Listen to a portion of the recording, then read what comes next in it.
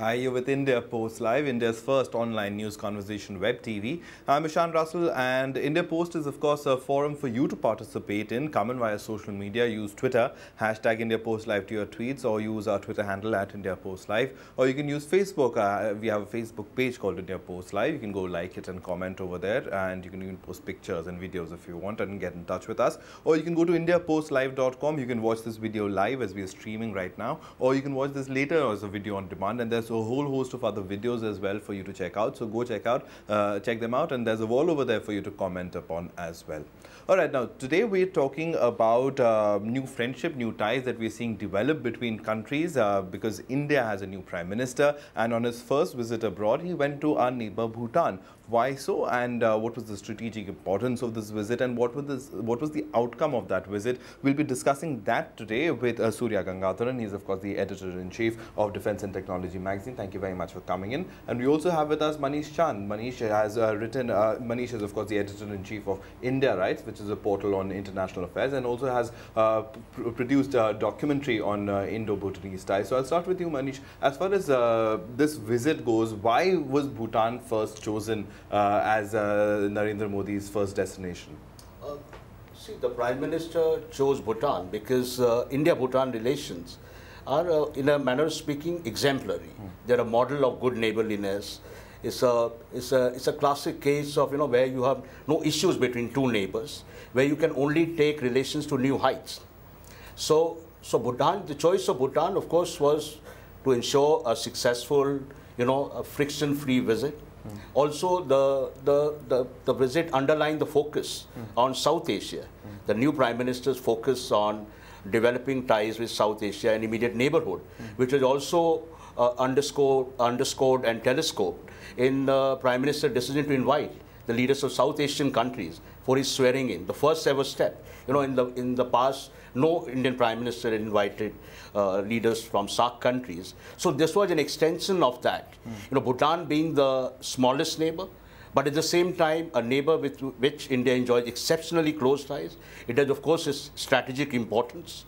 Bhutan contributes a chunk of our hydroelectricity needs, so it is critical to our national interest. In strategic sense, we also got to look at, and at this point you may come at a later point in the conversation, about China's growing inroads into that country. So also another point I want to highlight is that economic diplomacy is the centerpiece of the new government's engagement with foreign countries. This is a template. So Bhutan fits in with that as well, because here also, when Prime Minister went to Bhutan in joint address to the Bhutanese Parliament, his message was that a strong India is in everybody's interest, in the interest of South Asia, in Bhutan. He wanted to sell the India story. He wanted to create a sphere of co-prosperity. So Bhutan also, and he also wants to, one of the important things was that hydropower cooperation is the enduring pillar of India-Bhutan relations. But he also sought to go beyond that. And some of those early indications were there, Right. So he wanted to develop robust economic ties. Strategically, he wants to bring Bhutan into closer embrace so as to ward off any future, Chinese challenge, if one can put it that way, not so much the threat. All right, and I want to get in Surya on the Chinese challenge, because Surya, last year there was a little bit of a souring of ties, and this kind of visit sort of reinforces that friendship. But how big is that China question for the Indian diplomats? I think last year's thing was not so much China related. It was something bilateral. It was a hiccup, really. And the election there actually sorted things out. The China thing, in my view, is a little overstated. It's not an issue right now.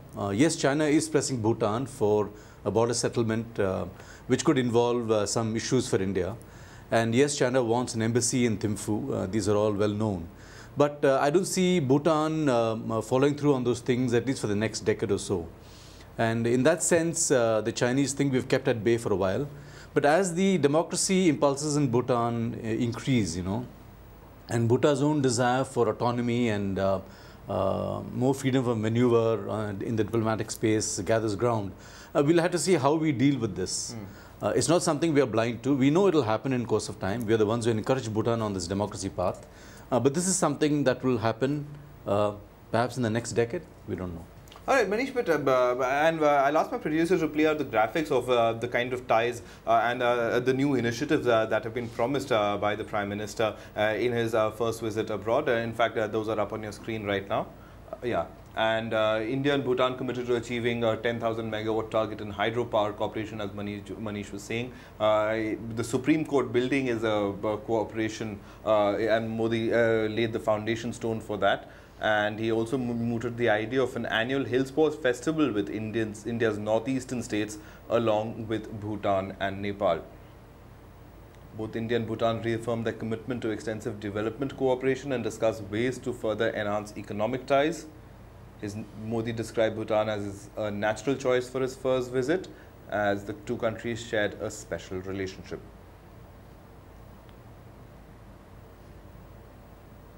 All right, so a whole host of points there to talk about. But Manish, what I really want to talk about is India's understanding of Bhutan is also very limited. I mean, as Indians, we really do not know much about Bhutan. And it's a country that was really cut off from the world, so to say. I remember reading in school that did not have TV for the longest. It came very late. So, I mean, what kind of a country is Bhutan for an Indian to understand the importance of Bhutan? See, let's go back to basics. As you're saying, your early memories of Bhutan were of an idyllic country, cut off from the rest of the world, and stunningly picturesque to begin with. That's the first thing. Even someone had to Google the images of Bhutan are that of otherworldly splendor, of sheer natural beauty and all that. And this was a country which still, one of the things which people do not know about, not many people, that it's the only country in the world. And it's a pioneer in that respect, which has pioneered the concept of gross national happiness. It does not measure its national wealth in terms of GDP, but in terms of GNP, gross national happiness. And this evokes the level of contentment the people of Bhutan enjoy. It's like being at peace, being in harmony with your surroundings, with your nature. That comes from their culture, from Buddhism, from the Himalayas, all that. So it's a country which has all those attractions. If you have to go as a tourist place, I mean, Bhutan regulates the flow of tourists.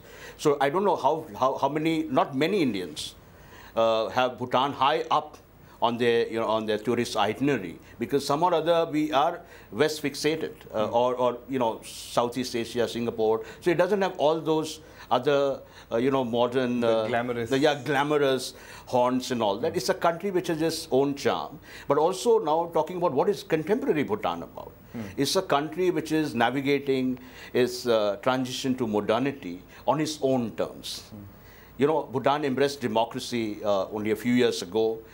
Bhutan is a benign king who saw things, who had the foresight to see that he must make way for limited political reforms, widen the constitution. Bhutanese youth, there is a surge of aspirations in the Bhutanese society, but the good news story is that it's all within limits. There is no mindless consumerism, So this is the product of a culture which does not place much premium on materialistic luxuries of life. But is that changing? I mean, is that changing? That's what. I mean, let me come to that. Also, that Bhutan has the highest per capita income in South Asia. The hydropower, the abundance is sitting on gold mine. It's a white gold, as they say. But yes, there are signs of change. I mean, it is no longer the Bhutan which was the picture-perfect place of 10 years ago or a decade ago. It's a changing place. It's a place exploding with aspirations. The middle class is rising. Democracy has had its impact also partially. The political space is opening up.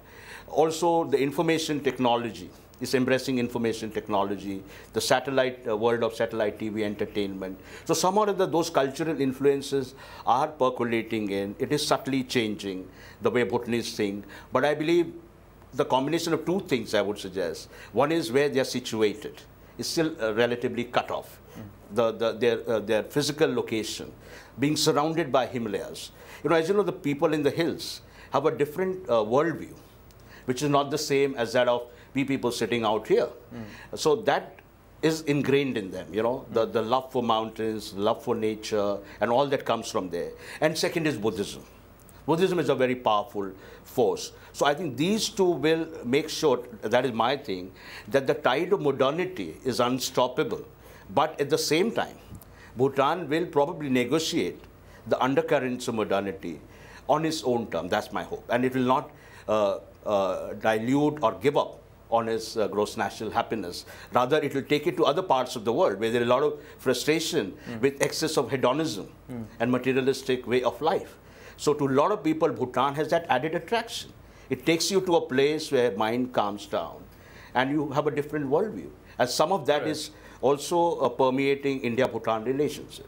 All right, but many would say that India is also just looking at Bhutan as a market from a completely capitalist point of view. I mean, there are many Indian business interests in Bhutan. A lot of exchange has happened over the years. But I know people who live in Bhutan and operate businesses over there. So the India-Bhutan engagement and that way is pretty, I mean, you can't really, I mean, it's not like any other country. It's pretty free-flowing, isn't it? I don't know if there's that much of a market really in Bhutan for Indian goods, you know.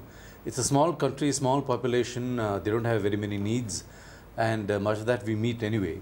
I think India would be looking elsewhere for markets and profits and that kind of big business, you know. Bhutan in that sense can't take quantities of what you produce. It's such a small country and landlocked. So I think India would be looking elsewhere for that. Okay. But yes, there's a huge chunk of Bhutanese budget which is generated by India. The Bhutanese know and acknowledge that. There may be some resentment, I'm sure there will be.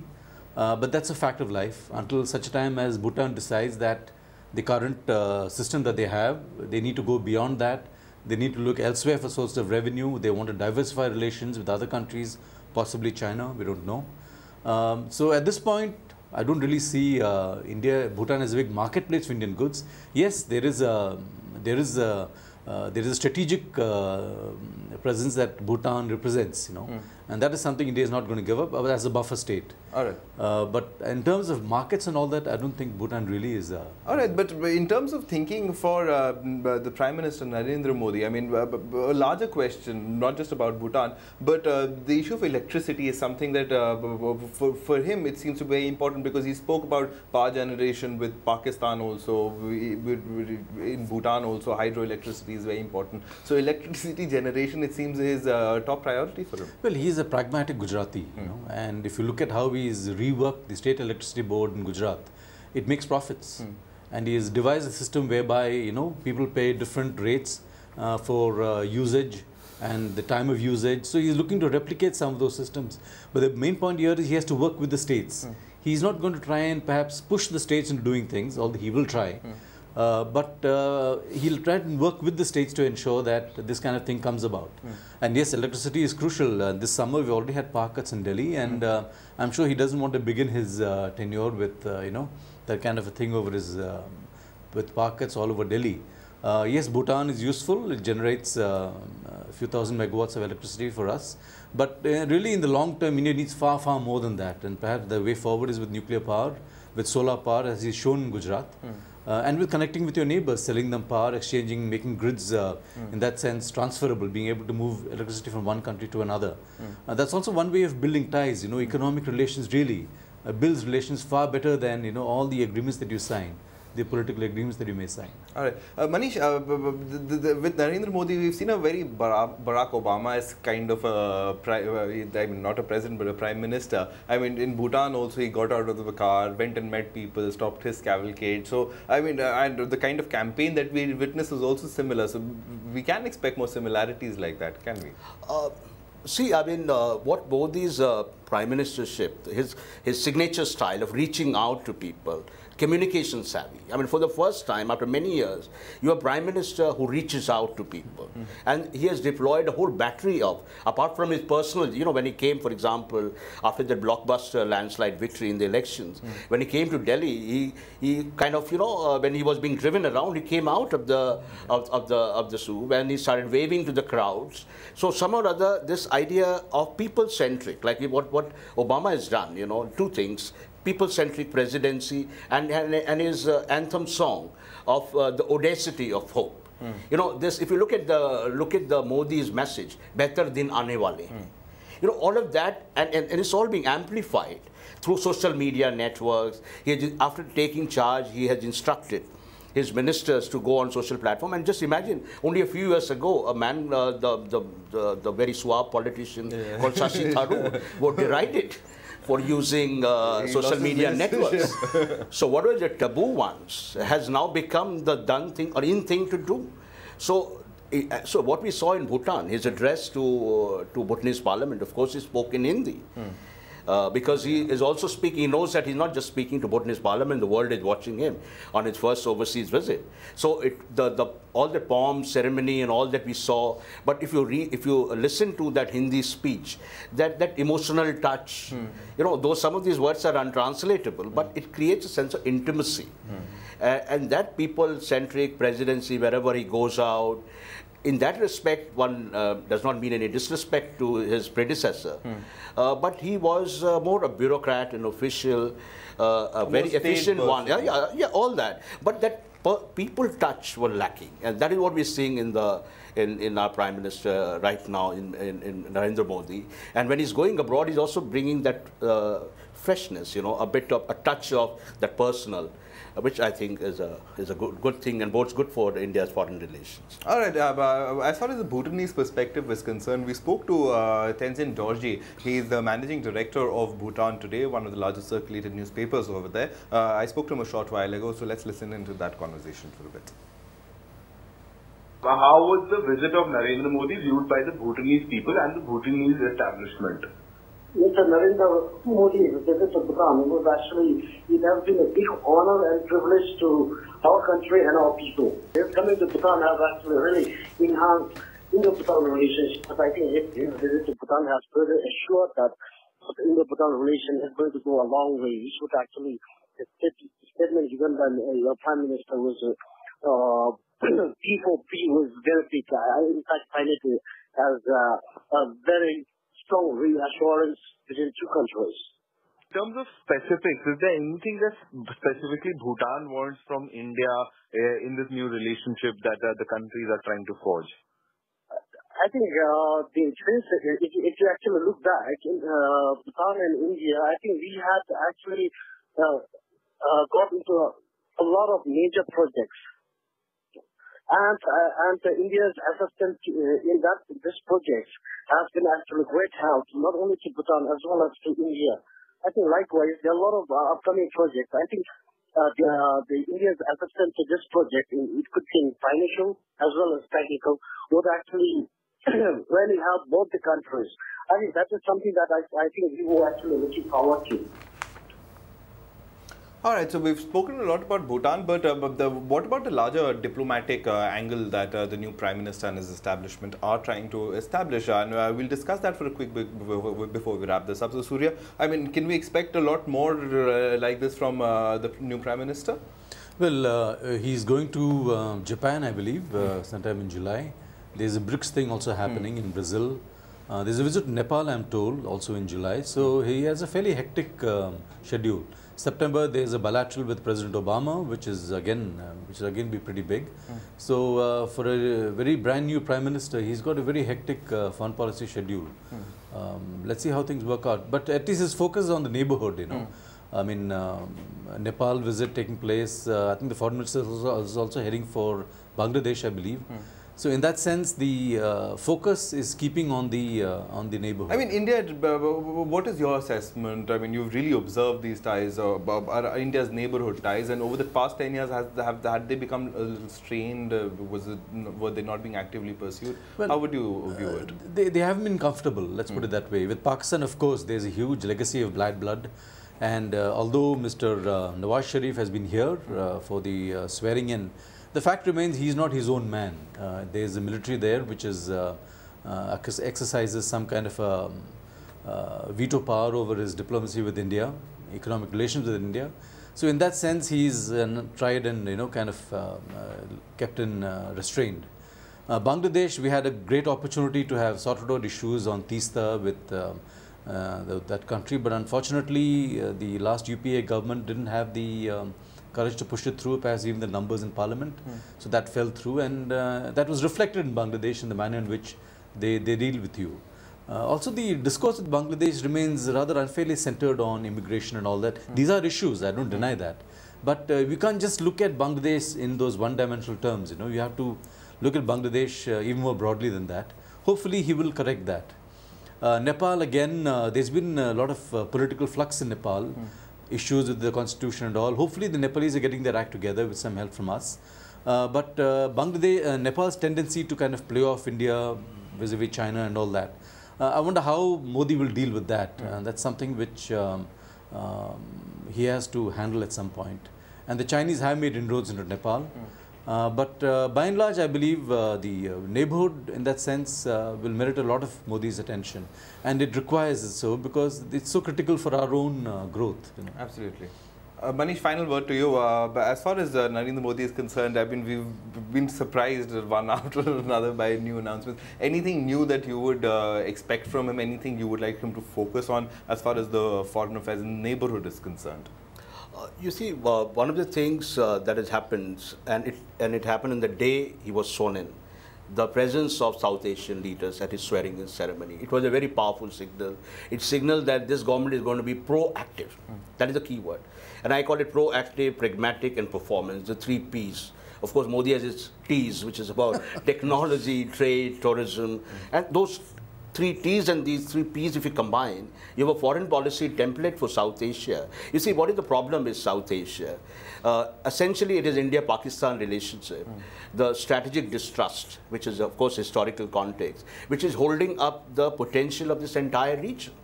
I mean, this region is like 1.6 billion people. It's a huge number of people. You know, so you're talking about the destinies, the fortunes, and they are all interlinked. This is a diplomatic cliche, but in genuine sense, it is 1.6 billion people whose destinies are interlinked. And one of the important things he said in Bhutanese parliament is a strong India is in the interest of Bhutan, in the interest of entire neighborhood. Now, you see, this needs a careful examination because off and on we hear the construction of India, the image of India as big brother. But you know, that paranoia has been fed not only in Pakistan, but in Bangladesh, in Sri Lanka, the big brother, bully and all that, hegemon in the making. But the point is that what can India do about its size? In South Asia, it towers above. It's 1.2 billion people. What can it do? Can I do something if I'm taller than you? So, but the point is that how do you tackle these advantages? That India's economy is a $4 trillion economy, 1.2 billion people, all that. So, what he's trying to tell that do not fear. He's trying to create a narrative of opportunity. You know, for far too long, and Pakistan has been in forefront, as India as a hegemon, India as some kind of big bully monster. He is trying to turn it around and sell the India story. That listen, you can latch on, you can also benefit. So I call it co-creating a sphere of co-prosperity. Let's all join in. So he knows that with Pakistan, the issues are there. If you look at his campaign rhetoric, he was saying no talks with Pakistan. You know that Hindi expression, bam, banduk, whatever, and you cannot talk and all that. But he surprised everybody by calling the Pakistan Prime Minister. He was quite warm, you know, handshake. You look at the picture, symbolism. He's basically telling that, look, India is going to go ahead, surge ahead, like it or not. And we want to take our neighbors along. So join in this win-win journey. Shed your paranoia, shed other things. Let's be a little more creative with our diplomacy. So in fact, by calling Pakistan Prime Minister, and you know, Pakistan Prime Minister also accepting that invitation, shows possibilities. Now, of course, it's a beginning. A lot of things can go wrong. You have something, not forget about 26/11, a terror attack. Even on a smaller scale, the whole thing come unstuck. That's a sad part of it. But if you have a Prime Minister who is focused in the long-term vision, as I say, proactive, pragmatic, focus, for India, it's about economy. Our economy hasn't been doing well. And in fact, the India story in the last few years lost its glitter and shine. It's pretty bad, sub-5.0 growth. Now, the top priority, foreign policy is not foreign. Foreign policy is intimately linked up with developmental goals of the nation. So let's not think that foreign policy is something which diplomats discuss over cocktail, chatter and all that. It's very much about the average man, Aam Aadmi also. So he is the message which was, when he was speaking to the Bhutanese parliament, he was in fact talking to the entire neighborhood. He was saying India is going to be strong, like it or not. You may play games, you may like to plot terror attacks. We will march ahead because there is no choice but to march. That is the nature of a river. A river has to keep flowing. And the great civilization, a great power has to go on. But we are not the dominating type. The whole challenge for India's foreign policy and Modi's foreign policy is to create a narrative in the long term, I would say, of India's place in the world. Of what kind of power India wants to become. Clearly, we do not want to become a power like America, which goes around interfering and, all that, and attracted a lot of backlash, a lot of hostility. India with its centuries-old civilization, India with its ideals, India with its economic power, soft power, we have so much going. We have to turn around the economy. If South Asia, if this whole problem is resolved, actually it's good news not just for the region, for the entire world. So I think with that message of hope, with that message that foreign policy is not foreign, and India's foreign policy success of this endeavor is also linked up with the, the larger success of the world. Because the terror attack tomorrow, New York was targeted. The conspiracy was hatched in some Tora Bora Hills or somewhere, some places people even hadn't heard of. Right. Yeah.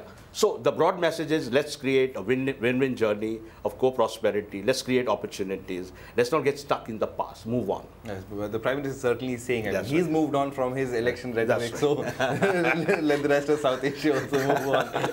On that note, we'll wrap it up. Thank you so much, Surya, for coming in, and thank you so much, Manish. It was a pleasure to have both of you in the studio.